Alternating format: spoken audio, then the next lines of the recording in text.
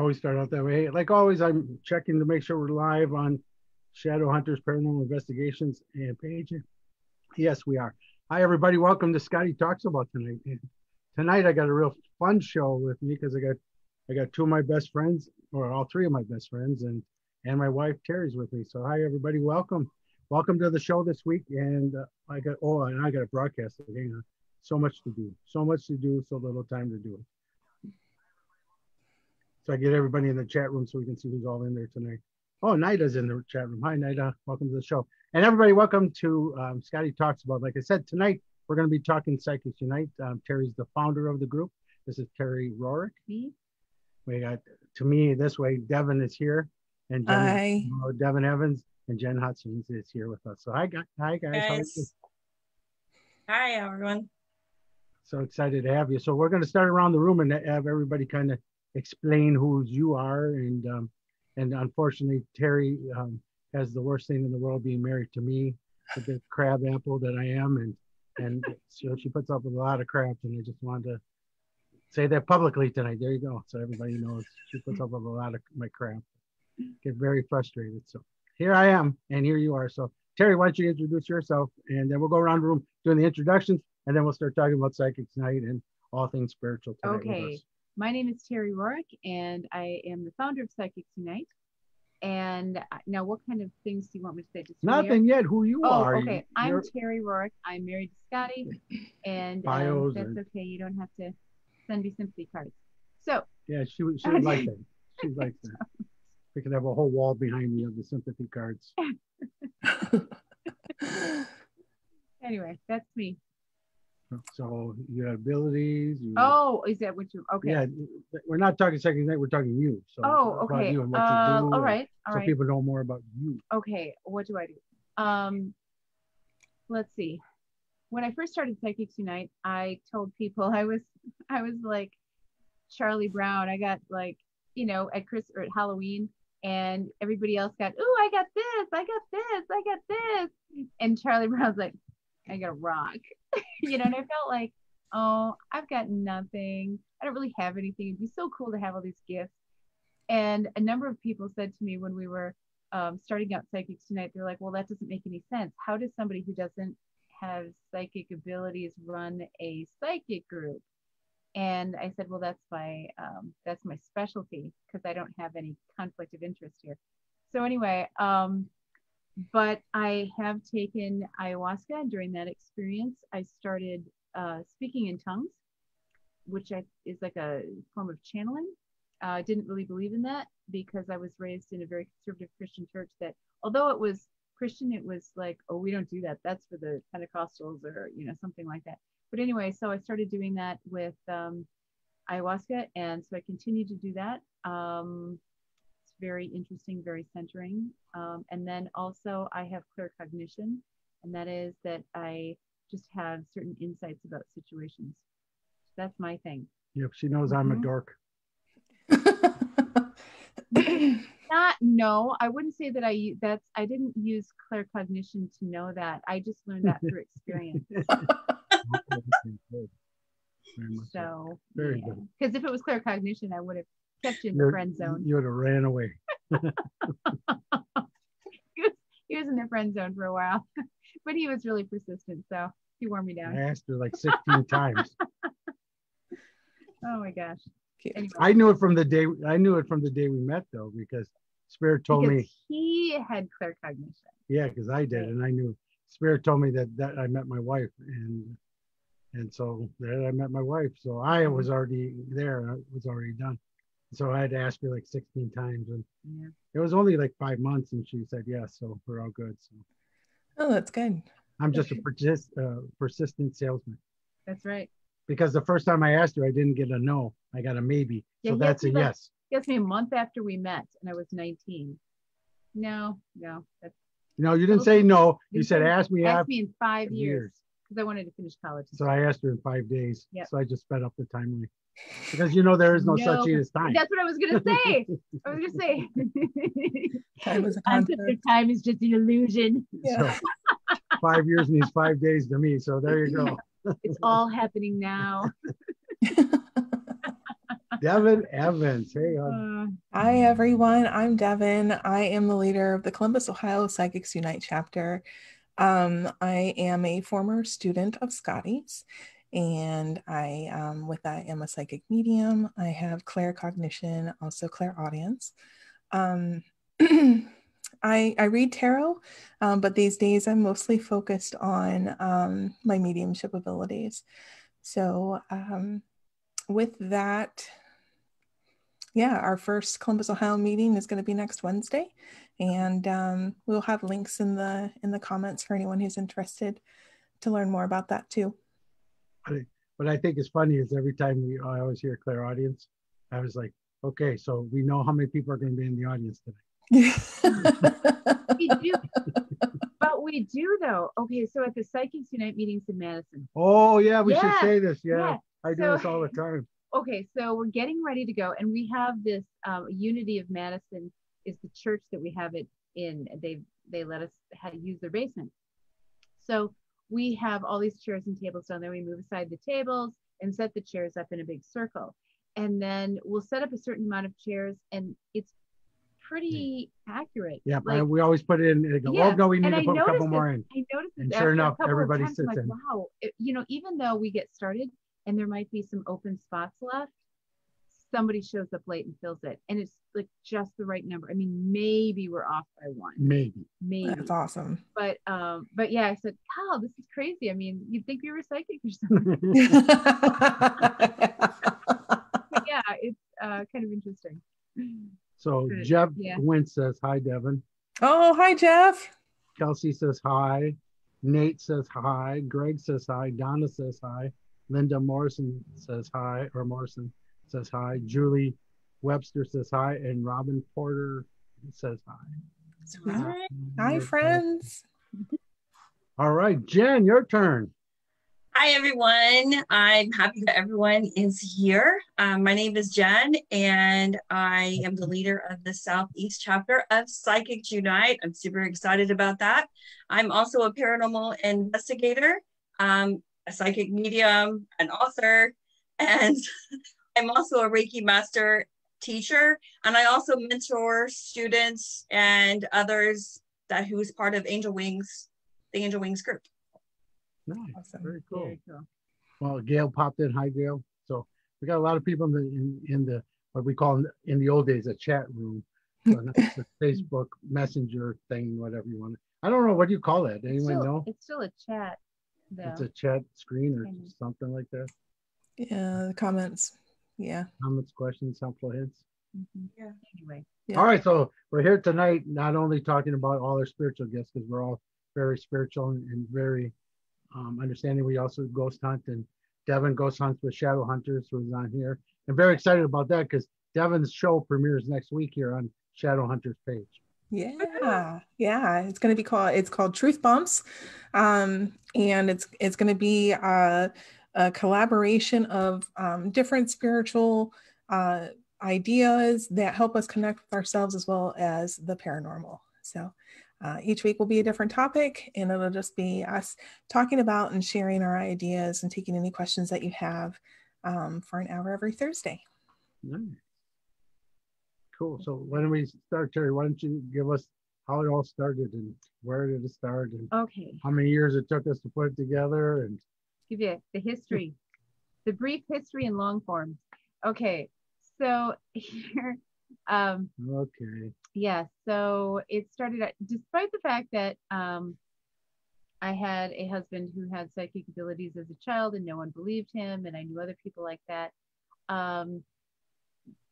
I think, okay, wait a minute. I think before I do that, I'm going to describe what I think this really is from the original form. Okay, so one time we were at a meeting and Scott said, oh, well, Terri's vision of Psychics Unite. And I said, no, time out on this one. This is not my vision. I think that this is a collective vision. I think that, and I use the example of these are all little people. I put them at the bottom of the screen. It's all these little people. And here's the church. Here's the church. And here's the steeple. Here's all the little people. Okay, and all these little people are saying, gee, I wish I had somebody who would believe me when I talk about my abilities, or I don't even know what's happening, or I'm so afraid of this. I wish somebody could help me understand this, or I wish I had somebody to talk to.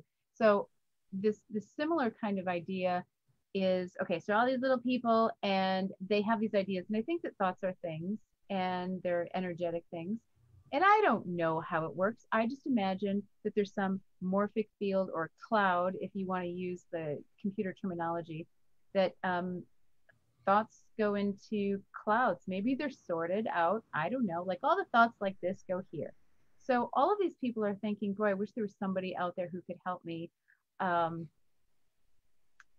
think it collects. And I think that once something is, there's so much energy behind it, then it reaches a tipping point and it has critical mass, and therefore it has to manifest. So I think that my role in this was just the, like just like tap me on the shoulder here, and they're like, hey, can you get this started? And then there will be other people, like, of course, I didn't know about Devin or Jenn or any of the other amazing people who are leaders and helpers and are attendees at Psychics Unite. I had no idea. I just knew that, you know what, I'm just going to do this. I have no idea what I'm doing, but it will work out. And before our very first meeting, I thought it's kind of like Dorothy in The Wizard of Oz. So I show up at this place, and it's a little bit different, and I have to follow this path, and I'm just going to trust that the people that I meet along the way will also come with me. Like maybe somebody put them up. Maybe somebody doesn't have a brain. No, I have the brain. I don't have the courage. You could point to somebody else. Somebody doesn't have a heart. Put them up. Whatever. Anyway, but everybody's looking for something. And, her attitude was like, well, you know what? Maybe we can all get there together and we can work on this. And I looked at it kind of like, the wizard gave them a mission, and they had to accomplish this mission. In that particular case, it was they had to kill the witch and bring back her broom. But I think I look at the symbolism of the witch in this situation anyway, as being like ignorance.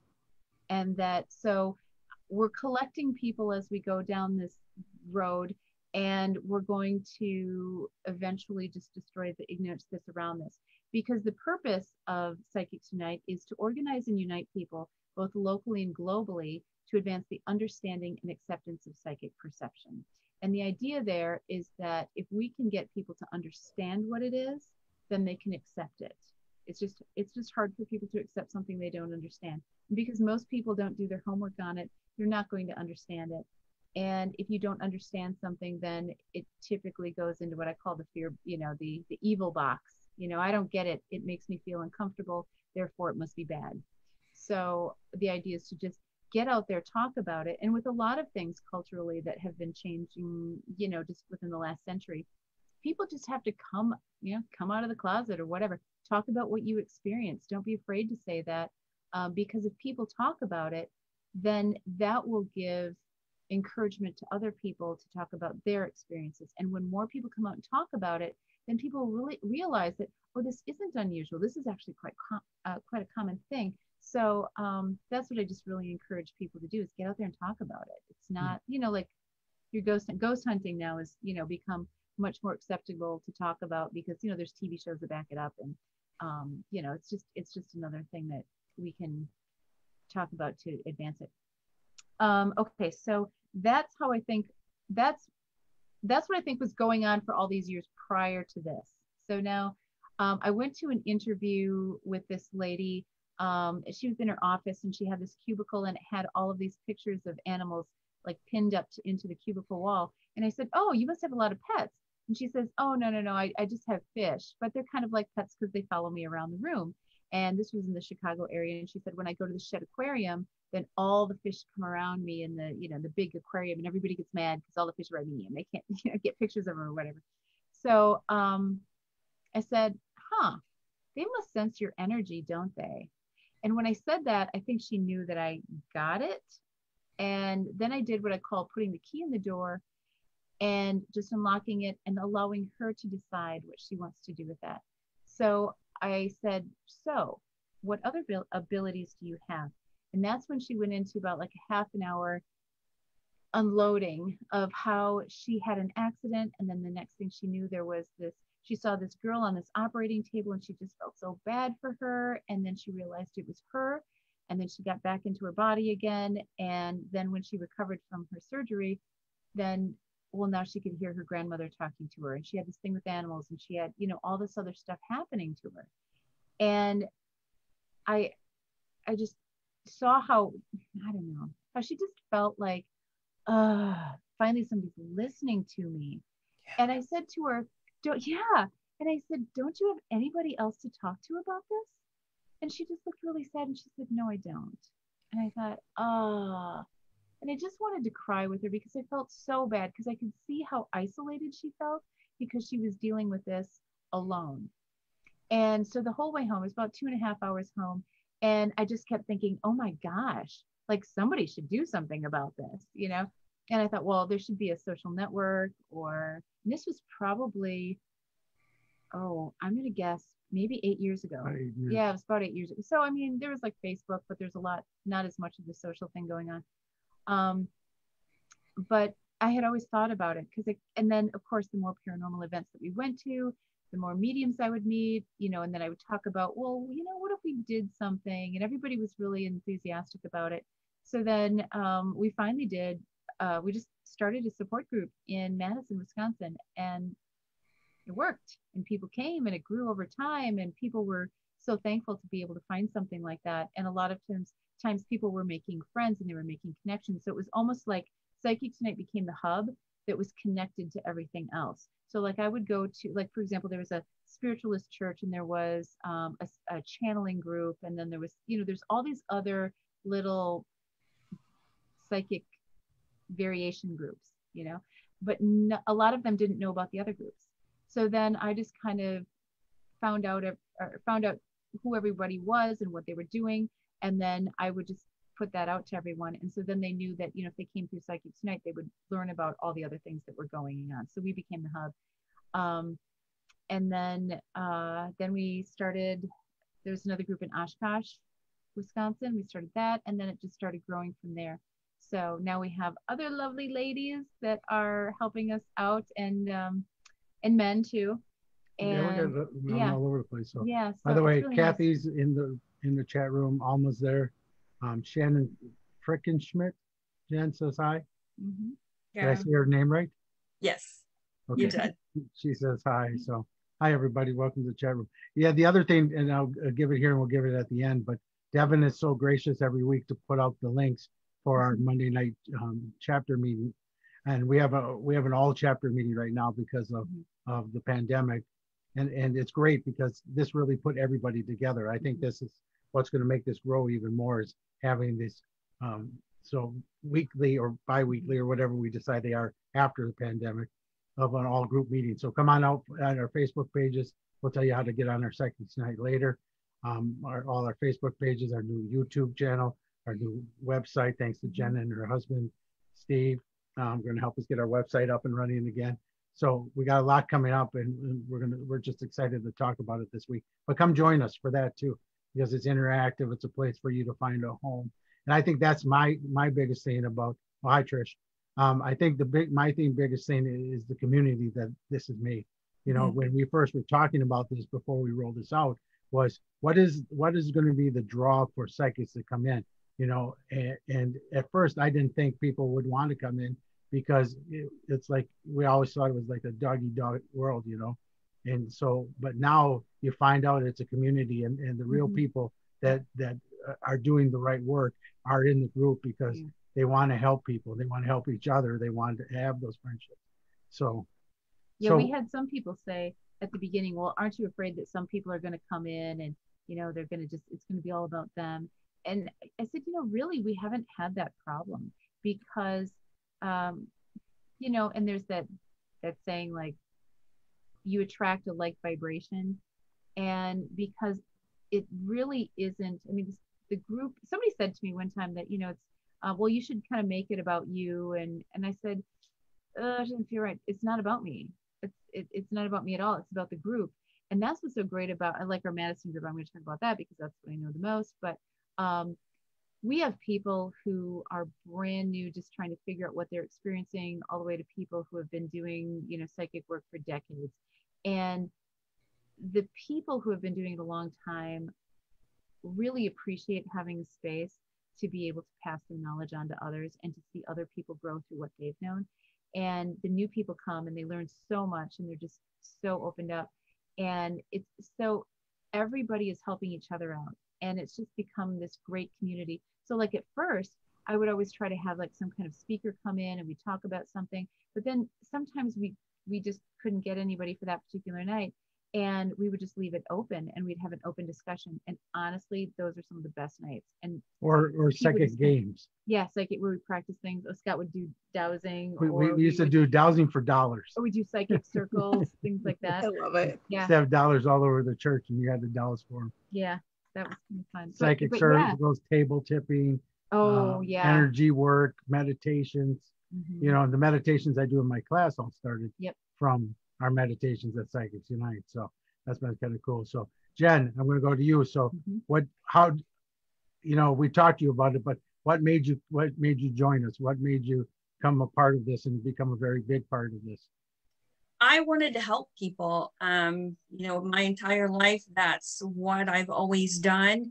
And I saw a need in my own area where people wanted to learn and everything else. And so I wanted to be part of something like that. But I also wanted to continue to develop. And I did that by working with you on many of the things. I mean, there were a lot of things that you helped me with, and I thought that was very important. I wouldn't be who I am today without that help and without someone believing in me that I could do all the things that I'm doing now. And so that's what prompted me to seek out Psychics Unite. And then, like I said, just to be able to be part of that, to be able to help others who are in the same situation, who doesn't have a place to go and, isn't in your area, but is in our local area. And, that's really it. That's it in a nutshell. I'm excited. So you guys met Nate, Nate's a new student of mine that I met. He just said in the chat room, he goes, he's thankful because he just joined us too. He says, I am thankful for you all and the things that I learned. It's nice to be able to discuss all this without facing judgment and shock. Mm-hmm. Yeah. Yes. Yes. Absolutely. The amazing thing about Psychics Unite is that it is just such a safe, open environment. It's a way for us to express and discuss what we feel or what we're thinking things are, and being able to receive feedback from others and ideas from others to be able to bounce that off of our own inner judgment. A lot of the times we go through this world and we think, okay, this is what I think is happening. And then you'll be introduced to new information or a new concept. And then all of a sudden you're like, oh, wait, I've got a bigger piece of the picture. I can understand it better now. In fact, one of the earliest, before I actually got to work with my spirit guides and their personas, one of the earliest channeled messages that I had received from them was always honor your experiences, acknowledge your experiences, but always be open to receiving more information down the road. And honestly, that's what Psychic Unite has done beautifully. They've captured that wonderfully. Absolutely. Yeah, and Alma puts, I love being here, like learning new things. I always try to be here. So yeah. And once you get in and understand and you find that community, you find that love, and that's the biggest thing, that if you are of ego or whatever, you don't stay. You'll maybe come once and then you'll go, because the other biggest thing that I found is that all of our businesses have grown from our connections with everyone. And I think that's another important thing. So it's not only about you, but if somebody comes in that's not a reader and wants to know a reader, well, you come to the group, you're going to find a reader, you know what I mean? Or you're going to find a healer, or you're going to find Reiki masters, or, you know what I mean? Because we got a few that are Reiki masters, and we got a couple group leaders that are just starting. So it's great. It's whatever it is. So if you're looking to be a group leader, contact one of us. We'll be more than happy to help you start out in that realm. So that's for sure. Yeah, we did have a lot of people say at our meetings too that they were that they had gained a lot of clientele from us. But the other thing is, we get a lot of people that come to Psychics Unite because of some of the readers. Because a lot of times people are coming to psychic readers because they are experiencing things themselves and they don't know who else to talk to. So we have one lady in particular, Raven. She's an amazing referral person for us. She does a lot of readings and then just says, you know what, you're so sensitive. Just come on down. There's a whole bunch of people like you, and that just helps people to know. And even if a person only comes once or twice, just for them to have that understanding that, oh, okay, I get it. This is like a whole bunch of people do this, and I'm not crazy. And I just, asked a few questions, got the information that I needed, and I'm fine. They don't become regular members, but just for them to be able to have that and know that it's available, get some questions answered, and then move on. So that's also another thing that's really good. Sometimes people, if they can't make it to a meeting, they'll call me and they'll say, oh, I'm sorry, I can't. I'm like, you know what? I'm not keeping score here. It is a safe place. You can come or not come. I don't care. The people that need to be here will show up, and the people that don't need to be here for this meeting won't come. So it's okay. It's fine. People will get what they need. It's not a permanent thing. I was just talking with Sandy, who runs our Portage group, Portage, Wisconsin, Weston group tonight about that too. She goes, well, there's a lot of stuff that my readings run late. I said, show up when you can. You don't have to be there for our meetings for all night. Come down and join for an hour, especially with Zoom. Come in for a half hour, enjoy us, and then go off and put the kids to bed or help them with their homework or whatever. It's just what you need when. And it's fun. We had a couple people that came like early on and then didn't come back for like a year or two. And then all of a sudden they come back again and then they start being more regular because they just weren't in the place that they needed to be either. Or schedules. Yep. Schedules. I mean, if it's on a specific night and that's when you work or that's when you have your kids home or whatever, that's why we need to make it we want to start making it a little bit more open so that it's, online more, so that way it can be accessible to anybody. And these two ladies are going to help us do that. Mm-hmm. Yes, we are. Yes, we are. So Laura V's in the chat room. Hi, Laura. Laura. And for you, Devin, Jeff says, working with and meeting Devin caused me to open some doors that had been closed for a very, very long time. Oh, that's wonderful, Jeff. Thank you. I am so happy to hear that because I was one of those people that was starting to seek out psychic readings just to be able to talk to somebody about my experiences and to be better understanding of that. And since I have started this work, really consistently in a structured format that Psychics Unite helps me with, I have met person after person who is either afraid to talk about their experiences. I mean, to the point where they've got tears, and that just breaks my heart. They think that they're off mentally. They think that they are damaged goods, and there is no one in this world that's damaged goods. And I don't want anyone to think that just because they have some special abilities that the society we live in is uncomfortable with, they don't have to be uncomfortable with it. And even if they choose to do nothing more than just become aware of it and just be able to understand it a little bit better, that's exactly what Psychics Unite is for. Yeah, exactly. I had Tina Marie on my show a few weeks ago, and she was here. And she runs one of our chapters in North Indiana, around South Bend, I think it is, in Lower Michigan. And her first meeting, we had it at a Perkins, and that was kind of nice because you could have lunch and still had a meeting. I like that. I was like, appetizers and Psychics Unite. And we're all about the food. Exactly. That's right. That's right. And so we were there, but we had two ladies that were, in their 70s that came, and they were crying because they had 70 years where they couldn't talk to anybody about this. First time they were like, this is the first time I've ever told anyone. And like I said, when I met that lady with that interview that kind of triggered the whole thing, oh my gosh, you could see how I just need to tell somebody. So it is actually quite common for first timers at a meeting to cry when they talk. Like, we go around, introduce everybody, what your thing is. If you want to ask any questions or talk about something, free to do that. Yeah, there's a lot of tears for first timers because it is so cathartic to know that you're loved, to know that you're loved and accepted when you haven't ever been that way before. And Absolutely. that's really, it's really amazing. And yeah. And so, yeah, there's definitely, not so much on Zoom meetings, but when you get to the in-person meetings, that's when that stuff really kind of happens. And so, yeah, it can be very emotional too. Because it's not broadcast live. Yeah, yeah. Right. We were like, yeah, and people have asked, can you put your meetings online or record it?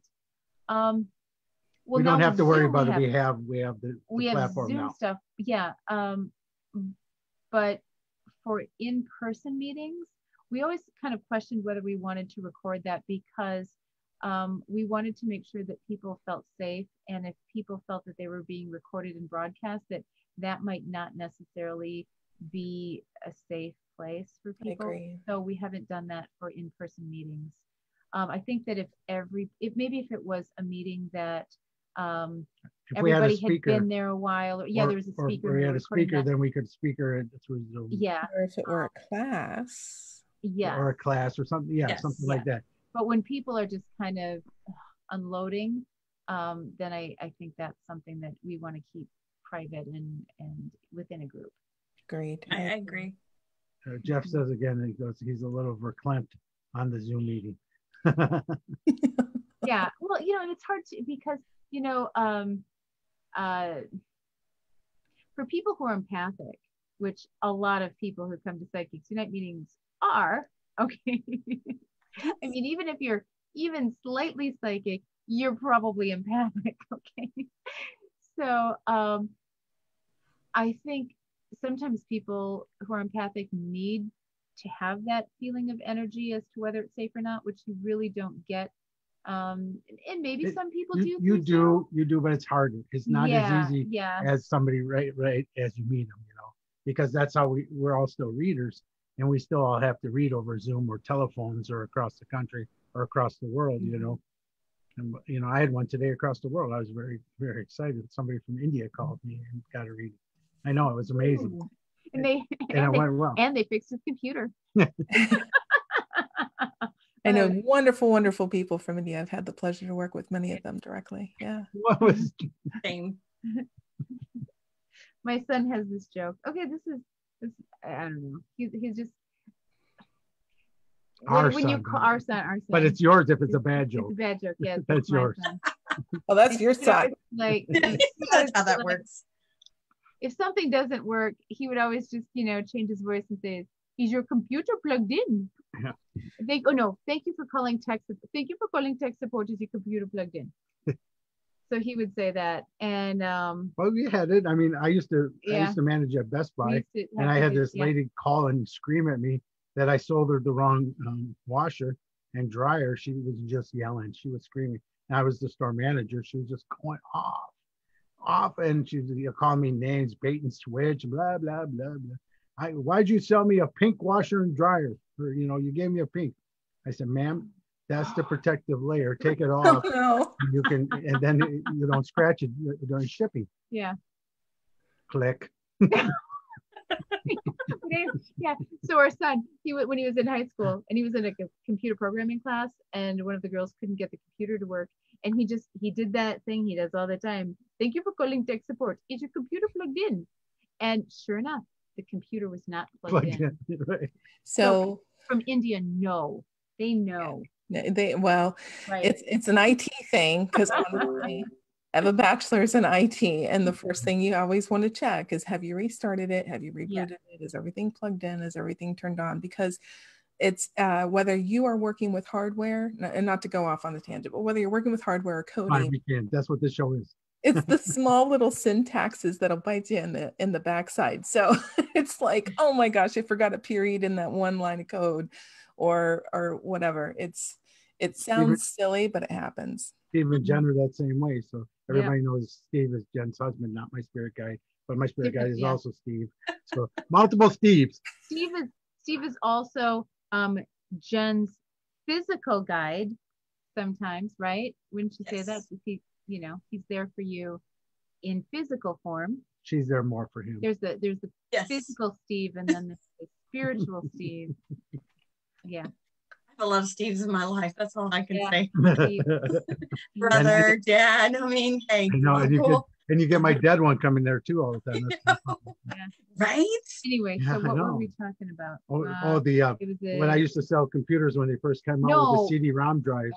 People used to think they could put their Cokes on them. Oh, the Coke holder. Yeah. Oh yeah, cup holder. Yeah. Not good. Yeah. But, They don't even have those anymore. No, they're an extra feature if you want to be able to add that to That's weird. Tower. That used to be sold. That was what sold them in those days. Mm-hmm. Yeah. Yeah. Anyway, anybody remember? Oh, We were. Oh, Barbara says she loves our family. Oh, we love you too. Aww. But it's so cool. But yeah, so that's how we started this. That's how this all started. But I think that this connection is in the Zoom thing. With us keeping it going after the live groups go back. I think that's and that's what we were talking about with a lot of people is the fact that they get to meet people from Albuquerque. They get to meet people from Missouri, from Indiana, from Ohio, from Michigan. Donna's from Michigan. All over, all the Wisconsin groups, Illinois groups, Greg and Shadow Hunters, and soon to be Minneapolis group. And, so more and more and more are coming in, but that's what's so neat. And we didn't have that, even though we had groups in all these other towns, we never had that much, like Becky, right. Becky went from Mattoon was the only other one because she also did shows there. So we would go down to the shows and we would do both. So, and we knew everybody from the shows also were in the group. So, that was okay. But a lot of them that were farther away, we couldn't, you couldn't. Right. We had people ask about that. Oh, do you have Zoom meetings? And we didn't even know what Zoom was. That's when I first heard. I'm like, well, what's Zoom meeting? What's Zoom? Yeah. So now it's and now we're broadcasting live on YouTube and Facebook. Thank you, COVID. I was going to say, honestly, out of all the challenges that this year has presented, so many unique individual challenges for every one of us, this has been one of the biggest blessings to unfold. Sure. I only joined Psychics Unite in April because of the opening up of the all chapter meetings on Monday. I had met Terri and Scotty almost a year ago in November 2019 with the idea of working with Psychics Unite in the Columbus, Ohio chapter and working on developing my gifts and understanding them better. But I didn't have a real clear picture on how to do that until this all kind of started. Yeah.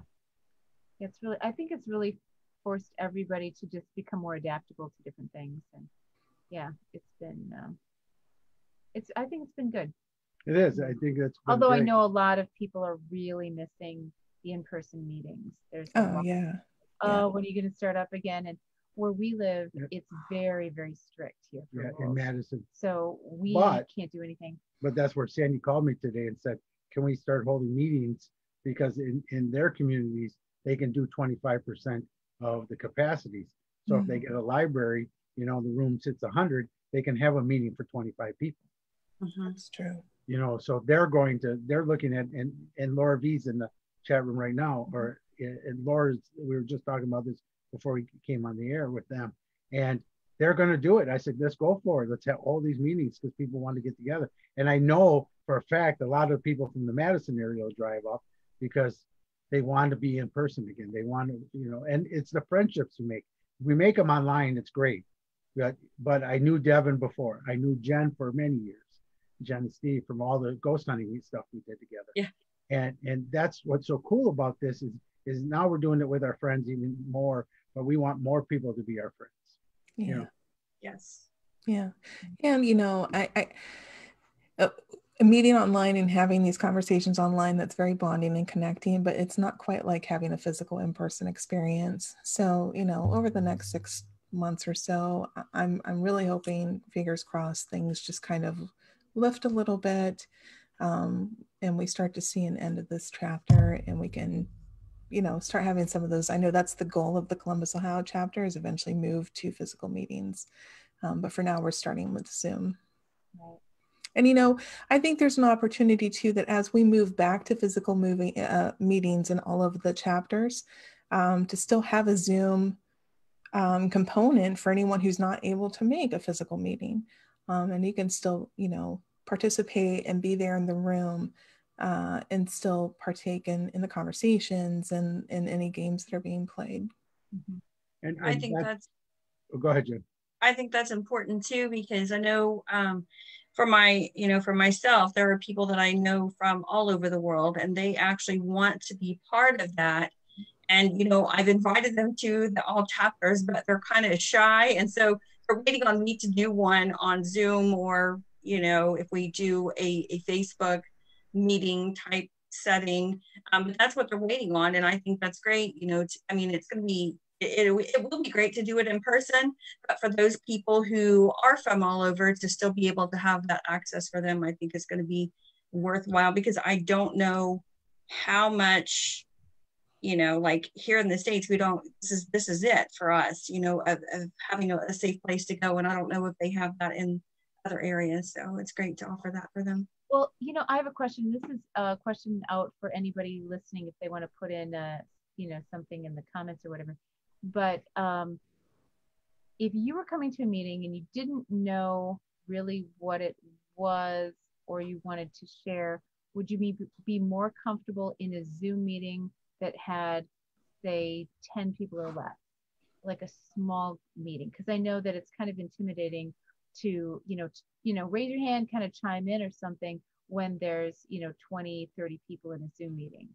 And that's why I'm wondering if, like, we kept something to like a limited number so that people could actually talk and not feel that it's not so overwhelming. Yeah, but the thing that I've been trying to do in the Zoom meetings is I try to get everybody in the room.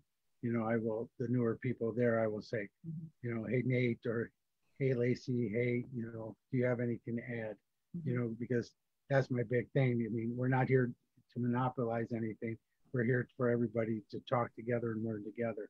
And the more we can do that and help people, because everybody needs to be heard. Everybody needs friends. We just don't have them right now. But where I was thinking about moving forward, with our Madison chapters, is that we'll post on our Facebook page this week's in-person meeting will also be Zoomed. So if you don't want to show up, then you don't have to show up. But then the following week we won't do Zoom. So it's just the local person who, you know what I mean? It's just, it's more about trying to figure out what makes them most comfortable. But Nida was saying, her group was sharing from Shadow Hunters too. She goes, she loves their meetings. And then she loves our meetings too, because it's family. And that's what it becomes. It becomes our family. It becomes, that time to hang out. And we've had people even with your couples. Crazy uncle. Yeah, we've had a couple. We've had some couples that started dating because of psychic. Yeah.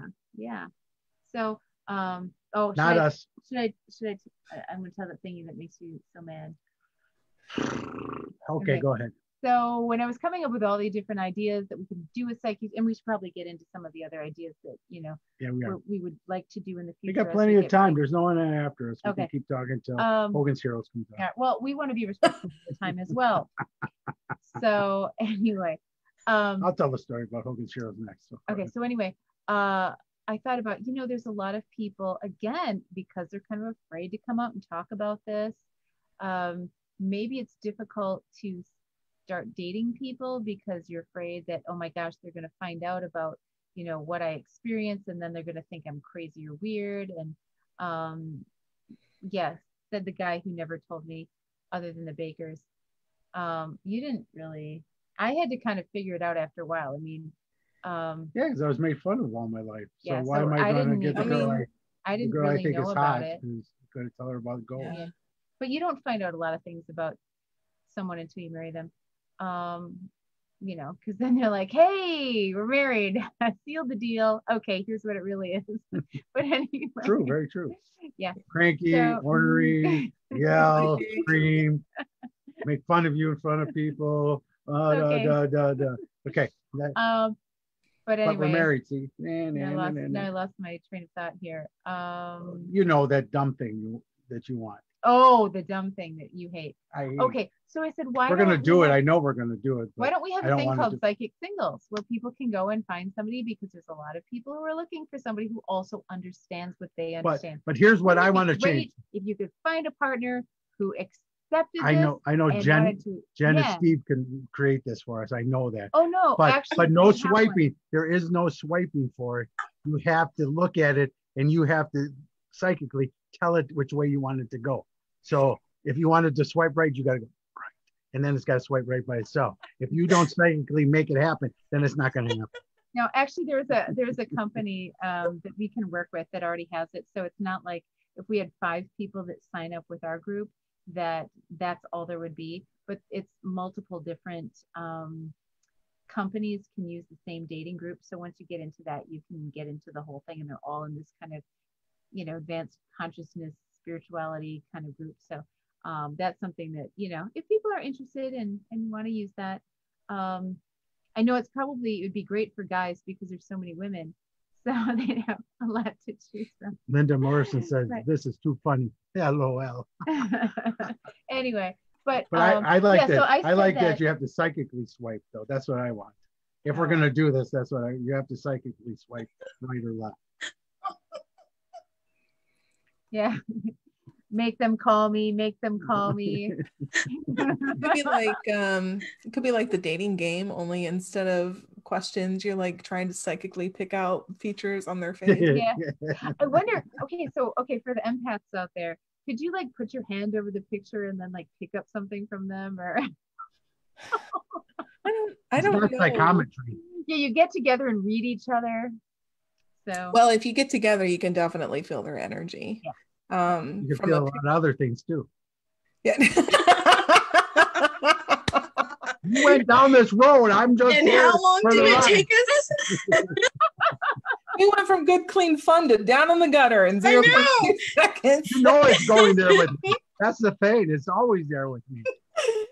You Because wanted to bring less this than an hour, date Devin. up. Less than an hour.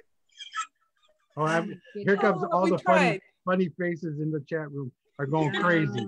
We tried so hard to be good. No.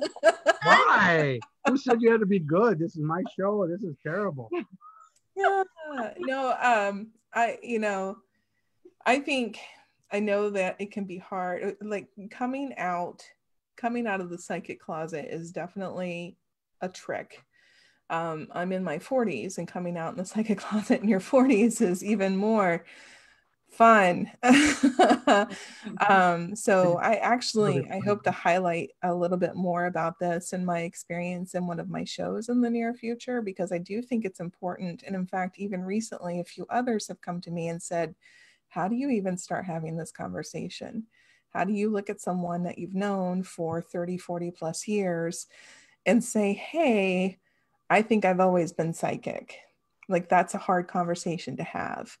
So actually, when you're dating, that's the easiest time. Hey, you should know that this is a real part of my life. Now, that was a hard lesson for me to learn. It's cost me a lot, but I think it's very important to be upfront with anyone new that you meet. But coming out to people that you know and love, that have been there for a long time, that can be a shock. And this is, we're talking about it from the psychic thing, but this is from the transgender thing, from the gay, from a lot of things out there. We have to start being, as a society, we have to start being way more accepting of people and allow them to be exactly who they are. And that's the biggest thing with Psychics Unite. That's why people like it, because they can finally be who they are. There's no judgment. Yeah, there's a level of vulnerability that people can have, and and you can be vulnerable and be safe. Yeah, and it almost takes the vulnerability away from being vulnerable. And neutralizes that. And I think what that is being vulnerable is really about being authentic. And if anyone can't live authentically, then they can't truly be who they are. And so that's why we need to have a space where people can be authentic. Yeah. And I think that's why people like it so much too, because finally they can be who they are and have other people not only tolerate who they are, but will actually help them be more of who they are. Embrace it. Yeah. Yeah, exactly. Jen, you and I have been to the ghost hunting things for quite a while. Yes. Don't you find that even in the ghost hunting realm, it's getting way more spiritual because people are more and more coming through, and even the ghost hunters really are not really ghost hunters. They're on the psychic spectrum too. Yes, absolutely. I see more and more of that all the time, and not just with our group, but with other groups out there, and everyone that we come in contact with. I mean, they're opening up more and more to that. So yeah, it is making a huge shift toward that instead of the other way. And Scotty and I had talked about that years ago. We recognized, okay, the paranormal investigation TV shows were really, really popular. And maybe it was just because we were changing. And at first the paranormal TV shows were great because it allowed us to be like, oh my gosh, somebody's actually talking about ghosts out there. That's really cool. But then we had recognized early on, we said, you know what, that's the thing now, but everything trends. And I said, the paranormal TV show trend is really hot, but that's going to start to fade out to be more spiritual stuff coming. But I think it was good to have the paranormal because it's more of a gateway drug. It's more of an earthy, physical. I went there again. Sorry. I used they use tools, physical tools for this stuff, and a lot of times people need, especially people who are coming from a materialistic standpoint, which really don't believe in the spiritual stuff. They really need to see. Yeah, but tell them about your key, because Terri always talks about the key. When you go talk to people about ghost hunting, and how you say even about me, you put your key in, and then you that's turn like what it. I said about with the story. Like I just you have to say something to let them know that you're safe, that you're okay. So for example, what I would do, oh God, this is probably like 10 years ago. This was a common technique that I would use. I would say, oh yeah, my husband does paranormal investigations. Okay. Paranormal investigations, it's pretty benign. Yeah, you have to be like super conservative and not really either be like really super skeptic, but a skeptic might be okay with paranormal investigations because it's an investigation. So that was kind of a way of getting in the door. So, and you were talking about, Devin, you were talking about how do people come out to family members? So then there's kind of levels that you can use. For me, it was, oh yeah, my husband does paranormal investigations. And then, if they said, oh, that's so cool, because blah, blah, blah, blah. And then be like, oh yeah, well, yeah, by the way, he's also a medium. And then, oh, that's really, so then I could talk about it. But that was before Psychics Unite started. Now, I'm a medium. Now it's like, exactly. For me, I need to talk about it with people. But now, for example, I do caregiving, and I work with a lot of older clients. And so I don't know where they are with that.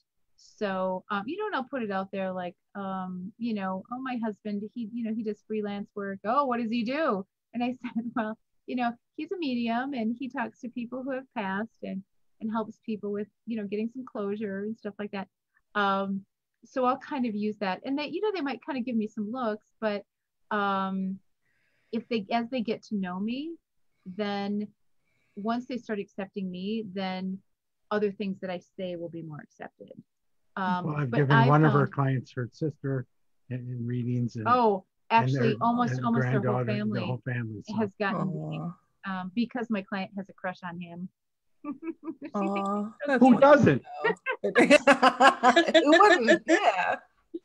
Anyway, but now what I do is now I'm just okay with it, and I'll just say, oh yeah, I started this group to help people with psychic abilities, and I have these support groups and stuff like that. And I will say, because there's a lot of people out there who experience something and there's misinformation, and I'll say it's either a cult, it's demonic, they're going crazy, or they're perpetrating some fraud. So that's what people, and I describe it as misinformation. I say, there's so much misinformation out there that people think it's, it's a cult, it's demonic, they're going crazy, or it's some kind of fraud. And then by introducing it that way, I've already hit the main objections. Yeah. And I've already expressed to them that these are misbeliefs and misinformation that's out there. So that way, if they already have that, now they're in the box of being a person of misbelief. So then they're not going to say, oh, I don't believe that. So right. Then it gives them more opportunity to come up with their things. And a lot of times, and I've said this before, I'll do the little camera thing. This is what happens when I tell people that I run a psychic group. Then I get this. They lean in and then they look, make sure nobody's listening. Okay, this is what happens to me. I never tell anybody, and I get that so often. And, that's why I tell people, go out and talk about it. Allow yourself to be authentic, be vulnerable, because, oh my gosh, more often than not, if you say that in a group of 3 or more people, somebody's going to have something. Like one time we were at we were at the Toledo. What? Oh, I'm sorry. Oh, yeah. Go ahead. No, I was just going to agree. Yeah. In any situation where I'm asked, what do you do for a living? I'm always very honest with them. Oh, I'm a psychic medium.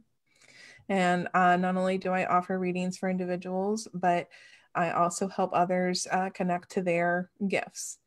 And I always get one of 2 responses. Oh my gosh, that's so fascinating. I've always wanted to get a reading, but I'm terrified because of some of those misinformation points that you pointed out, like the way that mediums are portrayed in the media, maybe a bad experience that they had prior to. They always feel like it's going to be something like, oh, you're going to tell me I'm going to go bankrupt or when I'm going to die. And that's not what a reading is really about at all. Right. Or I get the second response, which is, oh my gosh, I have no one to talk to. And since I've been working in this, I get a lot of that where these people are just absolutely relieved to know that they are not alone and what they're experiencing is valid. And see, but look at how you've empowered people just by not being afraid to say it. Yeah. Oh my gosh. Yeah. It's so you help so many people just by saying what you're experiencing. But what I would like to do. Oh, Jen, did you have some stuff that you wanted? Jen. Yeah. Have you ever had someone come to you and say, oh, I have some sort of weirdness, or my daughter has some sort of weirdness? I mean, people say that like they're afraid to say that. And it's like, it's really okay to say it. It's like, you're in good company. Well, and I think a lot of it too might be some carryover stigma from previous lifetimes, because a lot of us are coming off of a scenario where admitting something like that and you're a witch. And I think that's why personally I feel connected to this work, and also the healing of the witch wound work. That's also so much very needed, because they do kind of go parallel a lot of times. Those gifts or pathways will intertwine. Absolutely. Yeah. So we have a couple in here. So Kelly in the chat room goes, Sorry. Kelly goes, kids need to know it's all good and not build up walls to block their gifts. Yeah. Then struggle as adults when they spontaneously open. I'm very interested in writing stories and or books, screenplays tackling this topic. Kids. Kelly, you'll help us on our new webpage. We'll definitely hit Kelly up on this. So and then Nick from Shadow Hunters, the group leader, the one that runs this page. He goes, when I first started, he saw nothing. Now, because of doing paranormal investigations for 15 years, I can definitely say that I've opened my third eye and my abilities. Yeah, because the more you do this work, the more it expands. You might start off with one gift, and then all of a sudden you start having smells and hearing and sight. It's actually really cool. It's so much fun. So it is. Julie, what's kind of funny, Julie O'Mara Webster goes, as Scotty says, I'm a recovering Catholic. I am. But I have a brother that's a priest, so I don't discuss investigations a lot, and with some of my family members.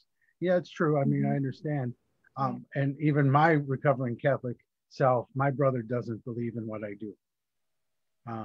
Mom. Does he come out and actually say that? Oh. Ouch. So Ken, if you're watching, we got backup. yeah. That's right.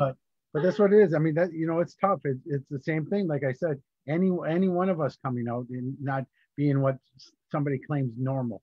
I'm tired of that. That's why I wish we could come up with that's why I like using spiritual or psychic or something like that, because I'm tired of paranormal. That's dumb. Because why is it, you know, unless we're making it the paranormal, that's the only way I would do it. We would have to rewrite the word. But everybody thinks it's another branch of something, and it's not. I mean, that's the thing that I want everybody to understand, that it's a part of everything. The spiritual beliefs, talking to dead people, seeing dead people, having them interact and work with us is all normal. Well, what if, okay, so that the TV show, can we talk about the show that you're? No. Okay. Not even. Okay. No. Well, okay. I'm just gonna note this idea down that I have. But anyway. Okay. Note it down. Okay, hold on. Just give me a second. So give her time to talk. Jen, go. Yeah, your topic. Because I've got to write this off. My topic. Okay. Let's talk about kids. Let's talk about kids. Okay. So what do you do when you have kids come to you or parents come to you and they're saying, hey, my kid is seeing things or they're having trouble sleeping? What do you do? What is your go-to? I drop everything and help them. Yes. Yeah. I mean, yeah.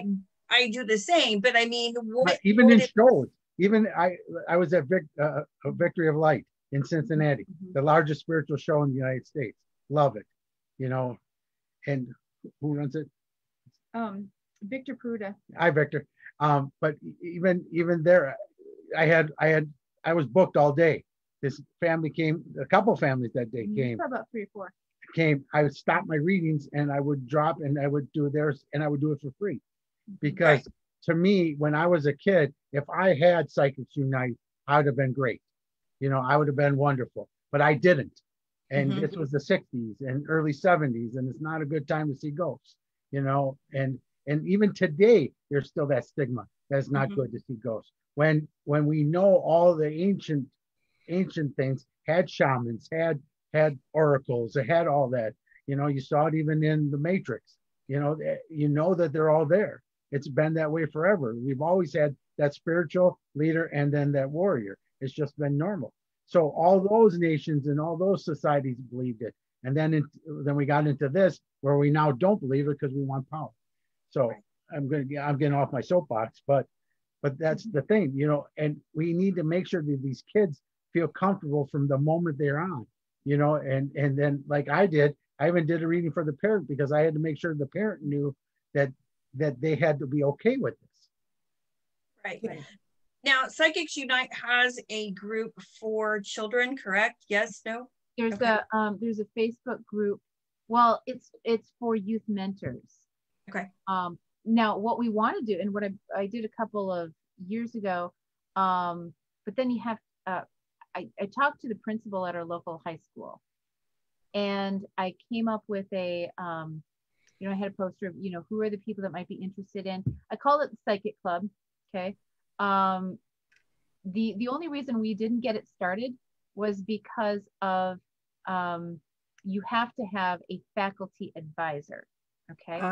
So then what I thought about is that instead of calling it Psychic Club, call it the Psy Club, like PSI, Psychic Science Investigators. Okay. So if we put the word science in it, but I made a list of, you might be interested in this club if you, and then it's basically like, no, I know Devin and Jen, I think you've seen it too. Like some of our shows will have I'll just have like little colorful pieces of paper, and then we'll have a cutout board that says what the ability is, and then a description of it, and then people can initial what it is so that they can see, oh, other people have this too. And they can also learn about all the other ones and what they mean. So I made a list of all these different psychic abilities, a quick definition, so that way students could just go and say, oh, that's like a thing. Okay. And then they could potentially come to this group. Now, one of the reasons, and I don't have the sheet with me, but one of the forms that I made to promote it was explaining why it's important to have a group for kids with psychic abilities. And one of the things was that when a student has these abilities, especially empathic students in a high school with all that hormonal drama and emotional stuff, how is a student going to effectively do their work if they don't know how to control this and deal with this? So this They don't. Yes. And this is why we need to be in school. Devin's got one right now. Yes. Yes. I was one. Like, I'm sitting here thinking, oh my God, had I had anything like this in my high school, my middle school, Yep. we could get this to the point where it's a normalized topic. I went through the first half of my life thinking that I was just highly imaginative.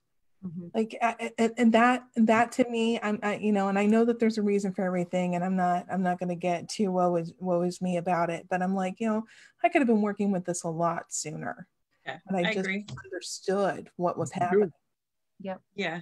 And it's so weird because after high school, I mean, I've reconnected with a lot of people who have the same things going on, and it was a big secret at our school. Nobody said anything, even though all this stuff was going on. And now fast forward, and now everybody is starting to talk about it, and it's amazing. But yeah, I agree, Devin. I mean, if we would have had Psychics Unite like years ago, like where have y'all been? Like for our entire life, we needed you all like years ago. People feeding the cloud. Yeah. But Jen, I think we were having the experiences we needed to be able to effectively help with where we want to take Psychics Unite. And yeah. I mean, like I can't help as much as I plan to, not having the stories and the perspectives as an empath to be able to help others in the same situation. Right. Yeah. I agree. I mean, I think that all the life experiences that we have had up until this point was so that we would know what to do and how to help somebody else who's in a very similar situation, and to show them that, hey, yes, we've gone through the fire. We know what it's like, but you're going to be okay, and you can do this, and you are going to be thriving, and you'll be looking back one day and be like, oh my gosh, I did this and I never thought I could, and here I am today. I just got the truth bumps. Yeah. Thursdays, 7 p.m. Shadow Hunters. That's right. Why I named my show Truth Bumps. Yeah. And then also with that, I felt that, if we could test it in the high school, let's just test it, because high school students are going to, everybody's joining a club in school anyway.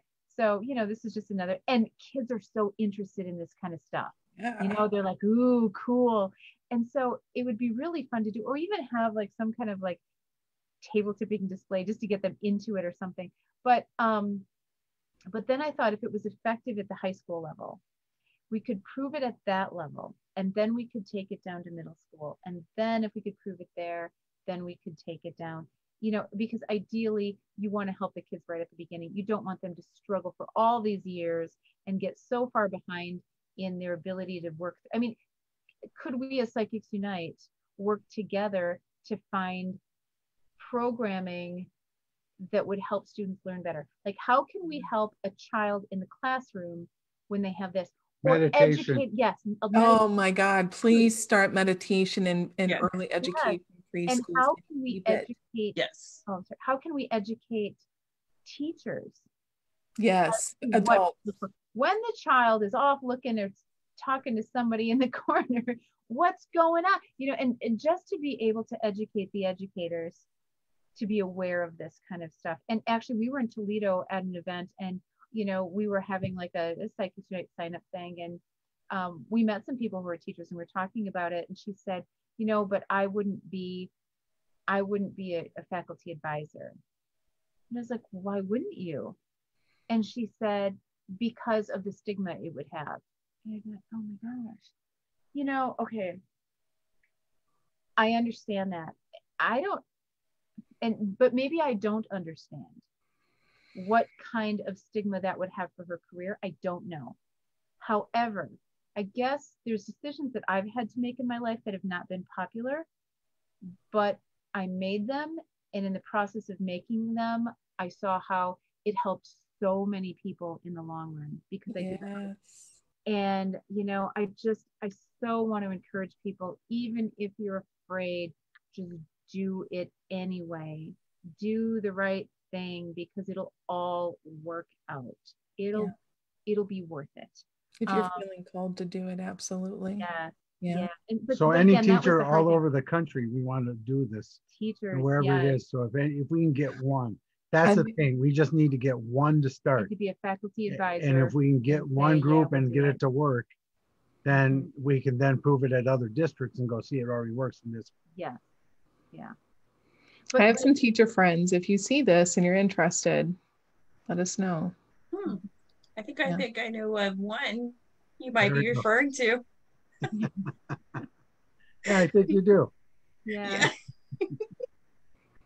Okay, so changing topic just a little bit. Do we need to go through, and I know you do, you've talked to a lot of other mediums on your show and stuff. Do we need to kind of go through what some of the different abilities are so that people are just kind of aware of it? Should we just kind of do that? Okay. Sure. I'm going to start naming some things off. By the way, tonight's show is called Terri Talks About. Terri Talks About. Oh, you know what?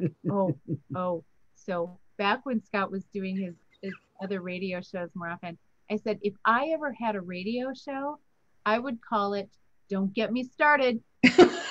I like that. That's cute. Get me started. So Nick, we might have another show on Shadow Hunters. Don't get me started. I like that. With Terri Rorek. Man, you do have 2 more days in the week. I know, 2 more. Well, there's more time slots beyond what we've got too. Yeah, we're all just 7 o'clock across the board. So yeah. But anyway, so don't get her started. Let's I don't have the sheet of paper in front of me, but I'm just gonna kind of go down. This is the list of stuff. Okay, first of all, let's quick go through the clairs. The basic clairs, the clairvoyance. Clairvoyance is when you can see things that other people probably can't, whether it's spirits, now that would be like aura seeing would be a part of that. When you see, colors around people that are, their energy, that would be aura seeing, which is a form of clairvoyance. Clairaudience. And again, ladies, raise your hand to chime in if there's to add to those. Yes. Well, just a real quick side note on clairvoyant, that can be with your physical eye or your mind's eye. I thought because I could see with my mind's eye, I wasn't clairvoyant, and Scotty quickly corrected me. Correct. Yeah. And since I've been working with this, I can see more physically. Sorry. Go ahead, Jen. Sorry. Clairaudience, you can physically hear it, or you might be hearing it within using your psychic ear. So just because somebody else doesn't hear it doesn't mean that you're not hearing it at all. I've had both experiences, both with my physical ear and inner ear. And too many people that I talk with, I'll just use Devin because she even admitted it. But I mean, it's the fact that we hear it in our mind's voice. We think that's our voice, and it really isn't. That's just the easiest way for them to connect, because spirits don't have vocal cords to make sounds. So how are they getting us to try to do it? They're trying to affect energy or what, spirit boxes or other things. They're trying to come through other ways, and that's why we do that in the thing. But the clairaudience and clairvoyance is there. I mean, because at one time I did a reading and I got pictures of desperate housewives, so I knew that there was problems. I knew there was divorce and that type of stuff, and that's what I saw right away going in. I was like, oh, okay, I know where we're going. They talk in code sometimes, yeah. Right. They do, but but then you always go, oh, I got it. Yeah, I know where we're going. So the rest of the reading is going to go this way now. Okay, got it. But so there's multiple ways to receive it. Not everybody receives it in both ways.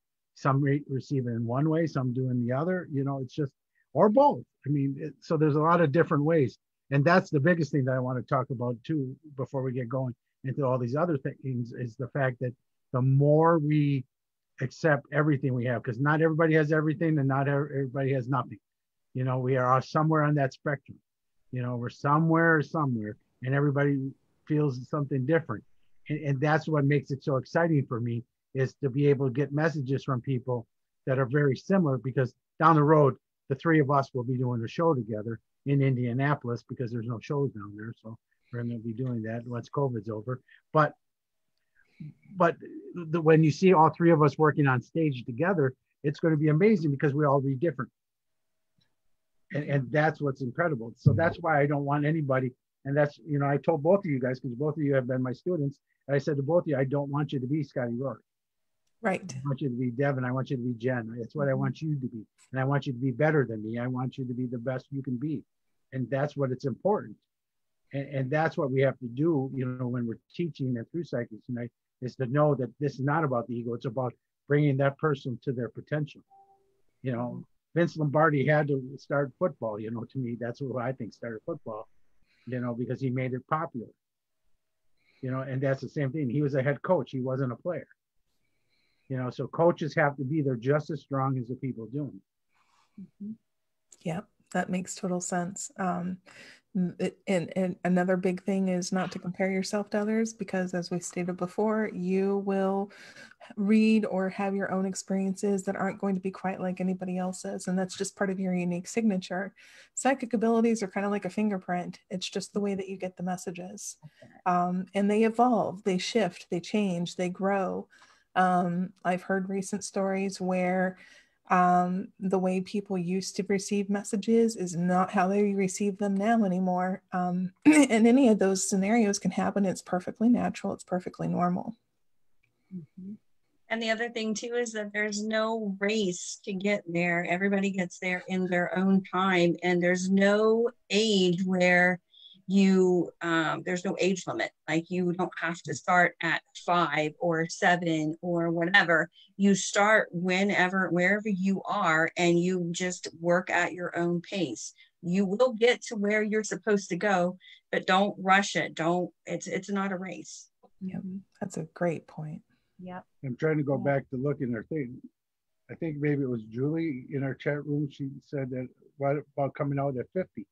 You know, Oh, yeah. I think she came out at 50. So, I mean, it's whatever age that you are accepting the fact that Spirit talks with us. Yeah, exactly. Exactly. And want to make that connection again. Yeah. Yep. Sorry, no COVID, just allergies. Okay. I was outside all day yesterday, so I'm just like, oh, they. All right. We got clairvoyant, clairaudient. Let's talk about claircognition. And this, I didn't really think of that as being something that I had until I listened to a lady talk about it. And she said, you know, like when you're just doing your thing and all of a sudden a thought pops into your head and it's like, oh, that's the answer to the question I was thinking about, or that's this, or, you know, and sometimes people say, well, it's just your subconscious mind is working on that. But, you know, a lot of times for me personally, stuff will just come to me. Like, I'll just know the answer to something all of a sudden. And now sometimes it will be, I'll just put it out there. Like, I'm interested in that. I mean, lately now I just use Google. Like, I say, okay, Google, and I think that, it just went off. Hi, sorry, I didn't hello, get that. Overlords named Google. Anyway, but I use it all the time. And so, you know, I get answers from the internet, but a lot of times when it's the deeper, more important things in life, I'll all of a sudden get it. And I'm just like, I don't even know where that came from, but all of a sudden I just have it. And she said, it's that type of thing where it's not something you're working on, it's not something else, but you just know something. Or sometimes when I'm talking to a person and they need some advice and I really don't know what to say, but I just let my mouth keep rambling. And it's almost like I take a step back and just keep talking. And then, oh, I so needed to hear that. And I kind of look at that as almost kind of a claircognition as well, or it's probably it is whatever, but no, I would agree with that, because often when that happens in my mind, I'm thinking, oh my God, this makes no sense. I'm totally putting my foot in my mouth here. And then at the end of it, they're like, that's exactly what I needed to hear. And I'm like, oh, okay, well, great. Perfect. That worked out. But yeah, you're right. That's a part of our claircognition, but it's also part of channeling. Yeah. Yeah. Say you channel. But I think claircognition is channeling. I think it's a part of it. Yes. Because it's like you're like hooked up to something, and that information just boom. But I say claircognition is knowing something as much as you know your name is Scott. Yes. My claircognition shows up the most in ruining movie plots within the first 5 minutes. I agree. I mean, I can name at least 4 or 5 people who can attest to that. The only one I didn't see was Sixth Sense. That one got me. So I admit it. M. Night Shyamalan usually gets me. Every once in a while I'll get, and I love it when I am, because I genuinely love the twist turn. Oh, yeah. And I'm like, oh, I didn't see that coming, and I'm so excited. Yeah. Yeah, because that's why you go. If you could figure it out at the beginning, what's the point of going, right? Right. So yeah. The popcorn. How about you, Jen? How's it come to you? It's again, like everybody else, it's just something that pops into my mind that I just know, or like as Devin said, you're rambling on about something and you have no idea if you're on the right track or not. And then, they're saying, great, that you've helped me. I mean, oh my gosh, whatever. And so, yeah, that's kind of how it works for me too. Yep. Okay, well then let's move on to the next one. Clairsentient. Clairsentient. Okay. Yes, I wore deodorant. Okay, so clairsentient would be as you are feeling something. Ladies, can you give examples of maybe how you felt clairsentient? Do you have that? I feel vibrations in crystals and stones. Okay. I can feel, and regardless of what previous authors have said, the qualities of the stone, if I'm doing any type of work where I want that energy brought in, I'm always going by what I feel instead of what's written. And do you find that, and now I'm just going to take a little tangent on stones, because a lot of times that you read books on stones, they're all different depending on the author. Yes. And I that to me says, you know what, you really have to use your own intuition for what's right for you.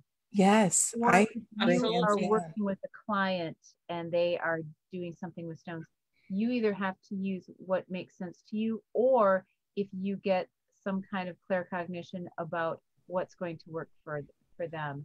But yeah, I think I'm putting less and less faith in books that say this is what it does. It's just too I think it's too flexible. I think it's like one of those things that it gives you what you need. Well, and think about it, it's all energy, right? Mm-hmm. So the energy and the quality of that energy that was perceived at the time that the book was written is what reflected off of the author's energy at that time as well. So like if somebody's asking me, what do you think about this stone? What do you know about this stone? The first thing, it almost goes back to that IT question. Is it plugged in? Is it turned on? The first thing I ask them is, when you hold it in your hand and you close your eyes and you take a deep breath, what do you feel? Right. And like immediately they're like, oh, I get it. But it's just so subtle. And we live in a society where it's just too busy, hustle and bustle, that we lose out on those subtle perceptions that are just telling us where to go, what to do. But that's where I believe COVID's helped us. Yes, I agree. And the other thing is we go into this too, is I don't think people understand their own energy as well as they should. And that's why I always teach that in class. Mm-hmm. I know I didn't before I started classes. I had no idea that so much of what I was feeling was not my own. It was almost breathtaking. Like it took me a couple of days to wrap my head around it. Mm-hmm. And I think it's great when, he's had us all to check in at different times and see how are we feeling. And it really does force you to take a look. Okay, is this my energy or is this somebody else's? Am I, kind of merging energy, which we know we aren't supposed to do? Am I merging energy with somebody else? So yeah, I think that's been one of the greatest lessons that I've learned also. That's, and that's number one in my book. Everyone goes, how do I talk to spirit? Meditate. What? Yes. I know. And that's why I want to do a segment on, why meditation is so important and not to roll your eyes at it, because There is strong power in being present in the moment, and meditation helps you to get there. Because if you are in the moment without any judgments or to-do lists running through your head, messages will come. And we've talked about this in a meeting before, how to be instead of do. When you stop thinking about your productivity and a to-do list and what you want to get done instead of how you want to be, it's just a completely different shift in your perception. Yeah. Allison just put this in the chat room that it would be nice for young people to learn this, and it is. This is where it has to start. Yeah. Young people have to learn their own energies. I mean, even old people have to do it. I mean, we all do. And that's, to me, what's the toughest thing. And, I even, when I first started reading, I used to do this meditation and all this long list stuff to, get into reading, I mean, trying to ground and all. And I think that was way more ego, because it was more like, oh, look, I'm a medium. I have to do this to be able to read. Now I can just go, boom, start right now, because I go to my meadow and I come right back. I come from the place of peace. I come from the place of understanding. And once you're there, then the rest just comes out very simply, Absolutely. I agree. I mean, that happened, a couple of weeks ago, just reading a question, there was messages there, and I was just doing a general chat with people, and that happened. And it's amazing how that happens, but you really do have to put in the work of meditation and knowing your own body and knowing what your energy is versus somebody else's energy before you can really do it effectively and help somebody else. All right. Now, do you guys put smells in clairsentient? Well, no, it has its own, but I think it's under that category. I think clairsentient is the umbrella, personally. Okay. Well, and I was going to ask, do you think empathy is part of clairsentient? Yes. Because it's such that's the first thing that comes up when I think of clairsentient. Like, I'm feeling things all of the time from different people. I understand what they might be feeling. I understand why they might be feeling. And just because you're not, it's not a physical touch. Again, it's like that inner feeling. Yeah, I agree with that. I mean, I do that a lot. But even like you were saying with crystals, I mean, that's a huge thing. Or even though I know reading an object is psychometry, I mean, you still feel the energy and the impressions from an object if you're holding it, or really just looking at an object too. That's a good point. Yeah. Well, that was another one of the things. I mean, because we covered the 4 main umbrella clairs, right? And then there's the different types of characteristics under that. So then there would be like a medium, that would be a person who could communicate, could receive information from those in spirit and relay that. There would be medical intuitive, a person who can sense what's going wrong with the person's body and give advice that way. There is, and Jen, like you were saying, the psychometrist who could sense something from touching it.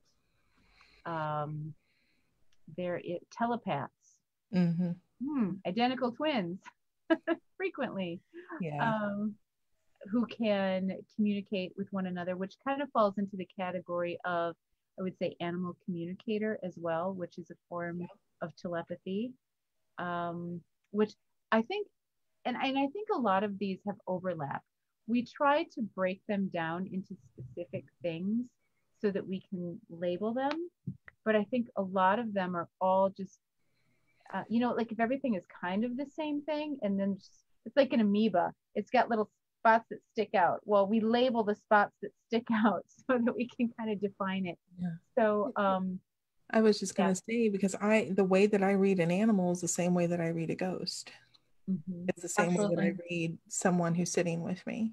Right. It's like it's the exact same process, feeling, sensation that I would get, and the same perceptions that I would be able to relay any messages from any 3 of those origins.